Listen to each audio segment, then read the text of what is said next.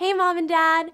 I had an amazing first day yesterday, walking around, enjoying the old buildings, and getting accustomed to the city. See?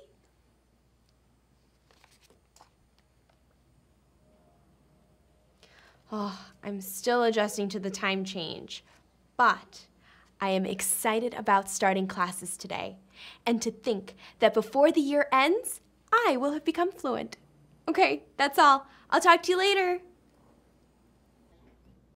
Kind of a tough day. I'm feeling kind of homesick. I tried making friends, but it's so hard. There aren't a lot of people like me here. I'm scared that I'll end up spending the year feeling lonely instead of having fun.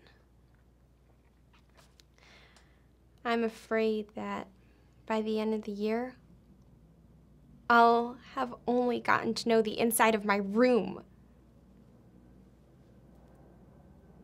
However, I have promised myself I'll keep trying.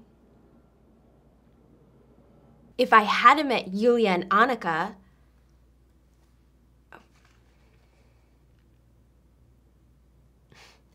I would probably still be sitting in my room every night.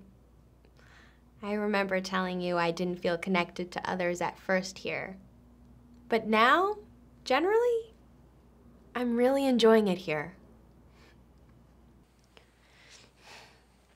By the time you get this, we'll have left for our holiday feast. But I just want to tell you that I love you, and I miss you, and I just wish you were home right now. If I had known how hard it would be to spend the holidays without my family, I probably wouldn't have come. Snow. My first snow, or schnee, as they call it here.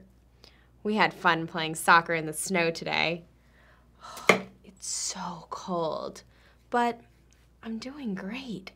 And I'm finally familiar with the city. I don't need a map for walking around anymore. I'm hoping before I come home, I'll have figured out the trains. It's April 16th. Very important day for me because nobody spoke English to me today. When I first got here, I remember thinking by the end of my first month, I'll probably have perfected my accent. It took a little longer, but today, everyone thought I was a German speaker. It's so beautiful here in the spring. I'm just trying to take advantage of everything there is to do before I come home. Here's a picture of my favorite spot in the city. I would never have discovered it if I hadn't gotten lost in the park one day. Oh, it's beautiful there. You would love it. So, by this time next week, I will have said goodbye to Berlin, and I'll be back at home. I'm looking forward to coming home and seeing everybody again. By Tuesday, I will have been here for 8 months. Can you believe it? But I would probably be less sad about leaving if I hadn't met the best sausages and fresh sauerkraut in the world. You wouldn't believe how good this stuff is. I didn't think I would like it at first, but then I tried it and it was amazing. It was so fresh and vinegary and